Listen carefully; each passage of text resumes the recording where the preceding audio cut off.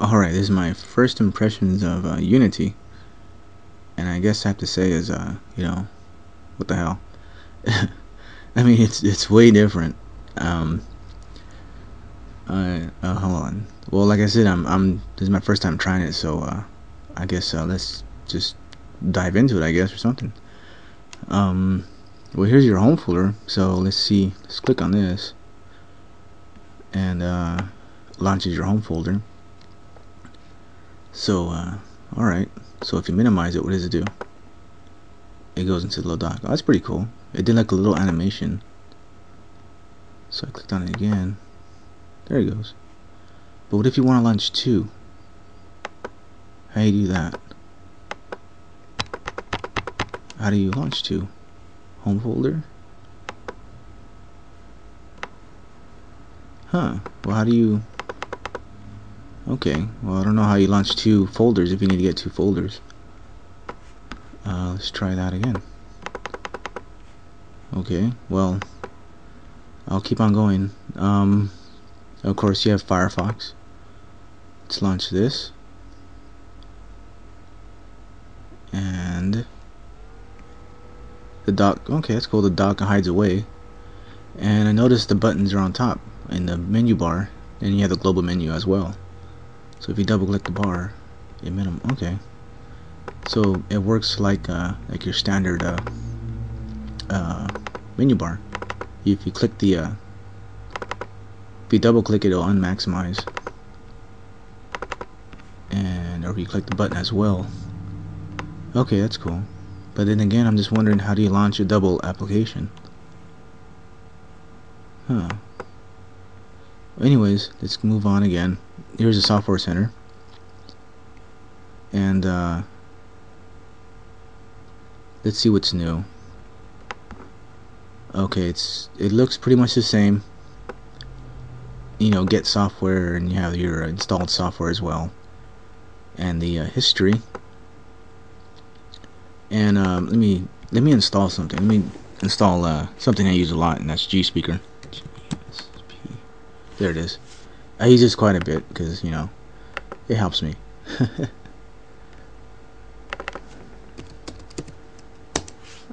Okay, now that's installing, and I'm gonna go ahead and minimize it and see what it does when it's done. So right here, I'm assuming this is your workspace. Yeah, workspace switcher. So you can switch to different workspaces. Okay. So that's pretty easy to do. That you know, instead of having to use your Control Alt or your Windows key and E, I believe. Is it Windows key E? Oh, it's a window. They changed it to S. So S is the new one. All right. So there it is. So that's installed. Okay, so how do I get my new applications? Because I don't see it. It didn't install in here into the dock. So how the hell do I get in there? Click here. Oh, cool. All right. That's pretty nice. Okay, so shortcuts. Check email, listen to music, more apps, find apps, internet, media. So I guess it'll be my more apps.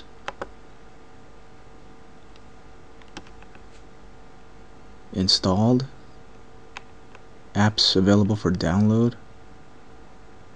So how do you just look at your full applications? Appearance. Desktop frequently used. Apps available. So I just gotta search for it then? GE. Okay, that worked. Welcome in GSpeaker. Alright. So what if I were to maximize it? How do you bring the dock back? Huh. Have to unmaximize it, or what I gotta do? Let's try with fire. Let me see. Sorry if I'm not being very talkative, because I'm just trying to view this as from a new user standpoint. So I'm just trying to discover, you know, what's new. So let me maximize it. So how do you bring it back? Oh. That's trick. That's weird. Huh.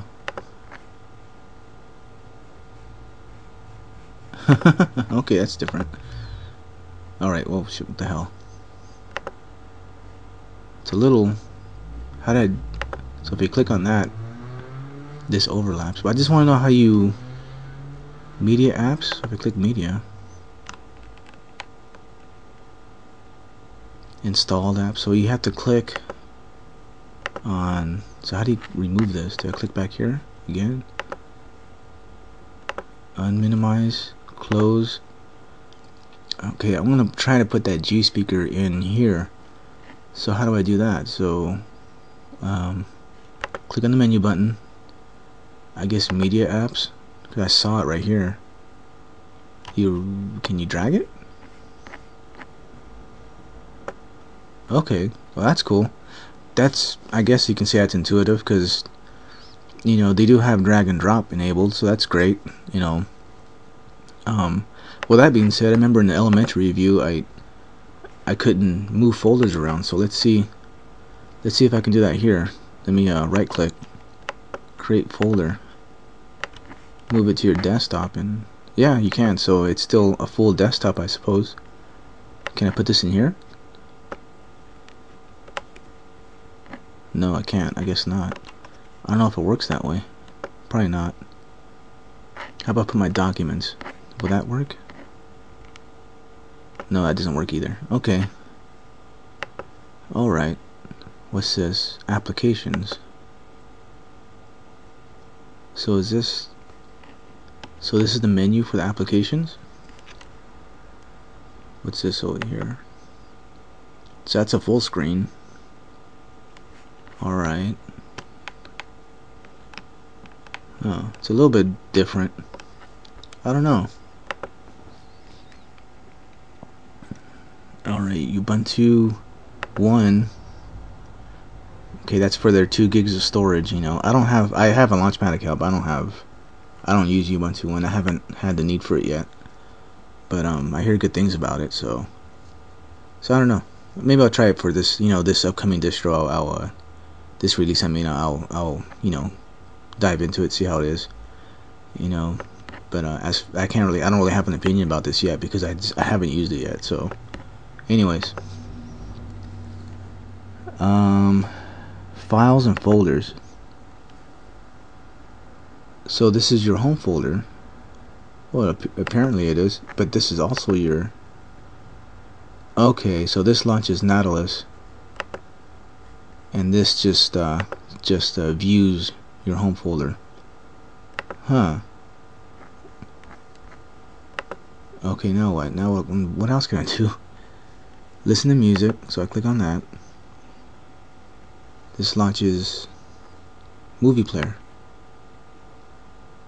Wait, did I just click? What did I click?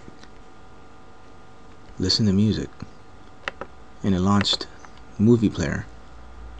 What? So you think it would launch Banshee?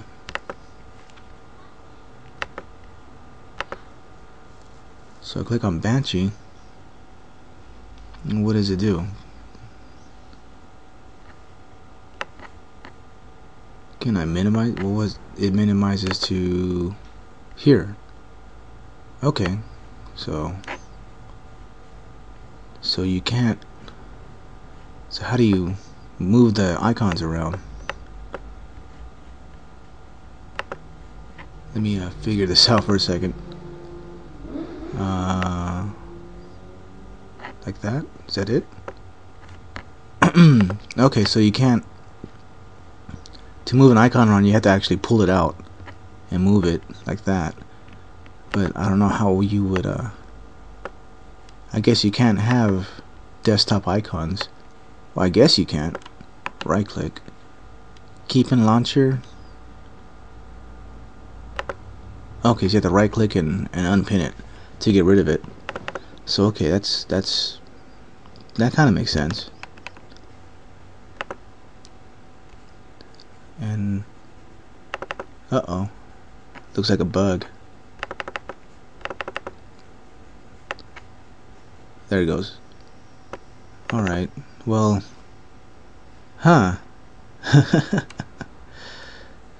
Well, it's different. I'll say that much. And so far, it seems to be somewhat intuitive. Like, I am figuring stuff out, but I don't really know what to say about it just yet. So I'm probably gonna make a part two to this video after I get used to it and actually go through the features. But right now, it's just kind of like I'm just discovering it, trying to just get the hang of it, and so far it's kind of a 50-50 thing for me, because it's really odd. The way you have to go into here and like trying to find an application, it feels kind of funky. So I don't know. We'll see. I'll make a part two, so stay tuned for that one.